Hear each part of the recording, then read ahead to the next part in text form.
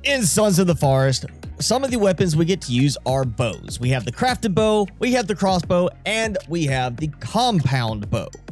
Now, of course, the crafted bow is one you craft yourself early in the game, and technically the next step up from that is the compound bow.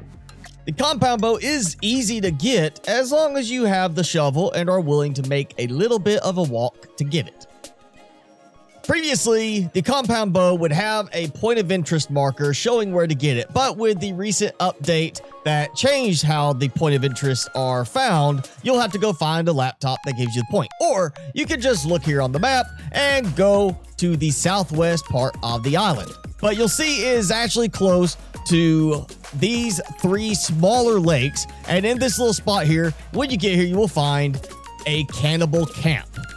Once you've dispatched all the cannibals, go to where you see the surveyor markers, and in the middle of this, you will see the shovel icon. Now, of course, this means get your shovel out and start digging. And yes, the shovel is a requirement to get the compound bow. If you don't have the shovel already, don't worry, I've got a video for you on how to get it, but you will need to have the rope gun and the rebreather first just to get the shovel, which means this is not an early game thing you could just go quickly grab. Just keep digging until you reach that magic moment when it finally unearths Maintenance Site B hatch.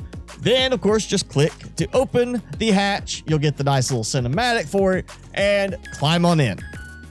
Once you're inside, start heading down the hallway. As you get to the end of the hallway, you will have the room to the right, which is furnished, and the kind of just general storage room at the end of the hallway.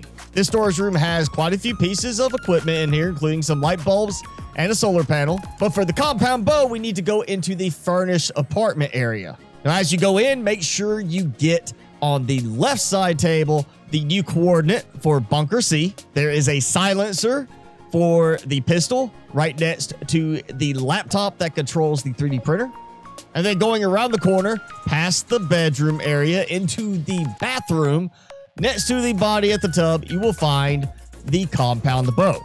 And that's it. That's how you get the compound bow. Personally, I find it better than the crossbow because it is able to use more ammunition types than the crossbow can. And it also seems to do a bit more damage than the crossbow from what I've seen.